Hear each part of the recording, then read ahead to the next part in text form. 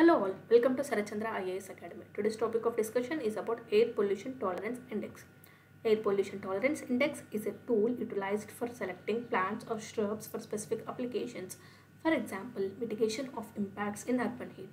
Laboratory analysis is performed on the four physiological and biological parameters including leaf relative water content, ascorbic acid content, total leaf chlorophyll and leaf extract. These parameters were used to develop an air pollution tolerance index. Mathematical relation of air pollution tolerance index is as follows, and the parameters in this include A is the ascorbic acid, T is total chlorophyll, P is pH of the leaf extract, R is the relative water content in percentage. High water content within plant body helps to maintain its physiological balance under stress conditions such as exposure to air pollution when the transpiration rates are usually high. It also serves as an indicator of drought resistance in plants.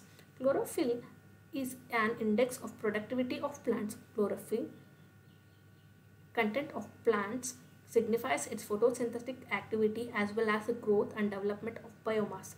Plants with lower pH are more susceptible, while those with pH around 7 are more tolerant. Thank you. Keep watching Sarat Chandra IAS Academy.